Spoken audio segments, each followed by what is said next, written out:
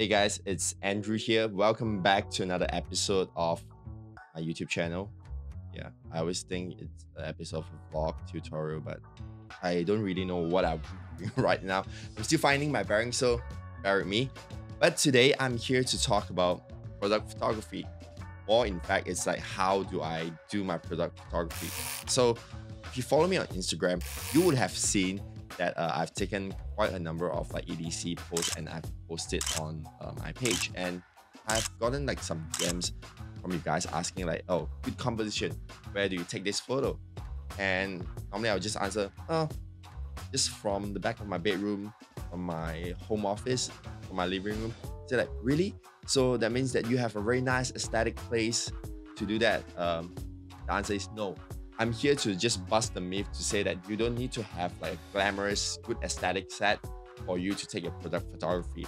It's all about understanding how do you capture the right angle and getting the right amount of light. I'm going to share with you guys how do I do my product photography without using any lights, like without using any like artificial lights, just using natural lights and also a standard camera. I'm using the EOS R f1.8 35mm, so it's a pretty stable camera.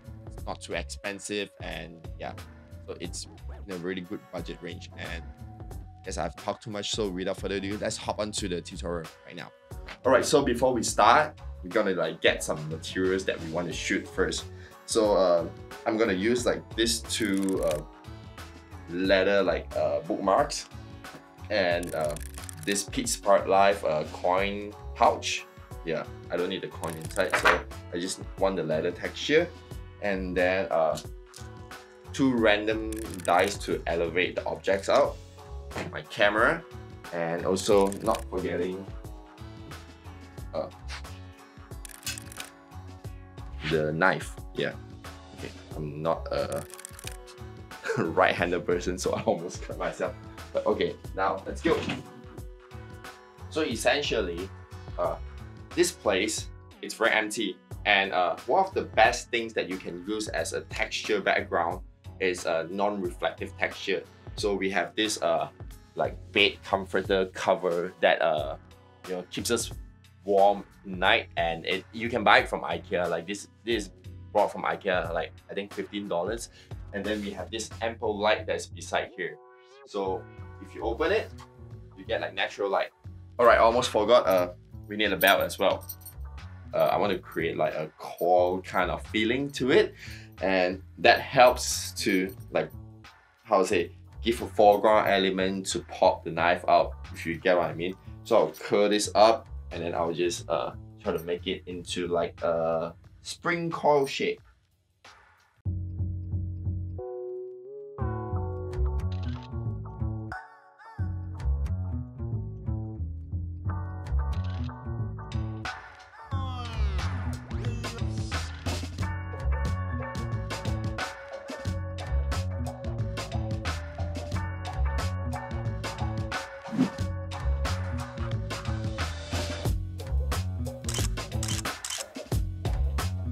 And now we have the photo. Let's get back onto the editing room to just edit. So what you need to do is like go into photos, upload it into Lightroom. So I like the whole thing like this, but because of the Par logo it's there, I would like to rotate it first, rotate and rotate, and then I'll go into just proceed to lift up everything. My key to do things is vibrancy up, saturation down. It just gives a very nice tone. And play with the tone curves, go to medium contrast, slow down, then push this up a bit, give them a bit of off-white.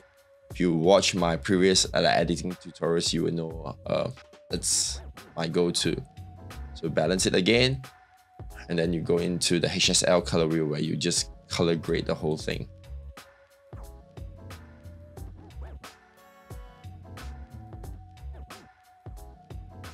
And once that's done, I'll go to grains and just add some grains to increase the grunginess. And just because I want to focus on the knife itself, so I don't necessarily like want everything on the frame just like that.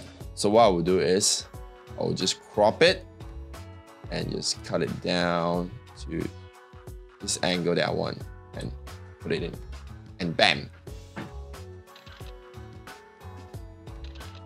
And there you have it. That's the editing flow that I normally do.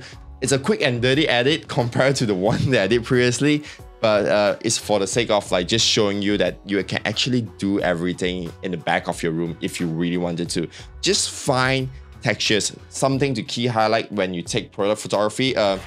Make sure that you have like cohesive colors on the tools that you have. That gives a more, how to say, I don't know, personally I like monochromatic stuff, so this gives more of like a theme to the products that you want to do, because the product is copper color, so you can practically color grade all the browns together to make it like very cohesive. So one thing that you can use is non-reflective surface, like the blanket that I've shown you that I place on the bed. So other things that you can do is probably you can use like, just give me a moment, like texture stuff like an ammo box, because wood doesn't reflect, you know. I got this off from someone for 20 bucks. Yeah, so, and also foam cord. Yeah, so this one you can get in from art supply store. It's very good, comes in black and white depending on what you want. It's not really refractive. Look, light is here, it doesn't really bounce, it just absorbs it. So it's good for flat lay if you want to do like black color stuff and all that. And for lights, natural lights, if you have a window, shoot it near the window. You don't need to have like good proper lighting gear unless like you are in a set that is total pitch black and you really need the light. And I think that's pretty much all of it. And also, yeah, for camera, get something that's wider. It depends. Like I always like to shoot with 35, just because I can punch in and punch out easily, and the range is just good. If you do like anything lower than 35, there will be a massive distortion and vignetting, which sometimes affect your photo. And also this 35 comes with a semi-macro function, so I can go as close as I want to get the details that I want if I wanted to.